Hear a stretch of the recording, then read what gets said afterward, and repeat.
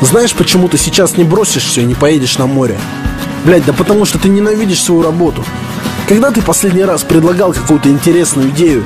Когда ты вставал не во сколько надо, а чуть раньше? И если ты все бросил и уехал из маленького городка в Москву или Питер, и пускай ты сводишь концы с концами, но если ты улыбаешься, ты можешь уважать себя. Ты можешь не читать «Коммерсант» или афишу, но тогда с тобой просто будет не о чем поговорить. И чтобы искать друзей, не нужен Facebook или ВКонтакте, но чтобы найти партнера по бизнесу одного бара или клуба будет мало, поверь.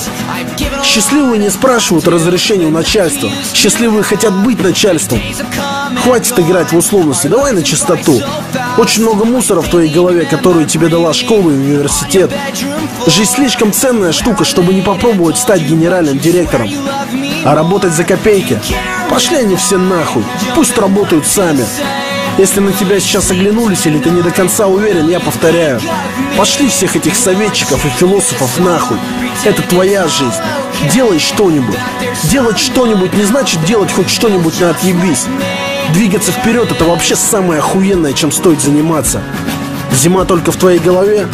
Так думала стрекоза из всем известной басни, помнишь? Начинай революцию в голове. Начни двигаться вперед. Двигаться вперед — это значит не вестись на всю эту херню, типа поработаю тут, а дальше гляну.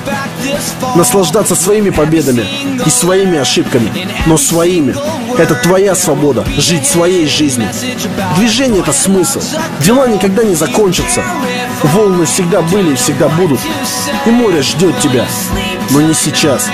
Сейчас вообще не время расслабляться. Вдохни, соберись и стань лучше.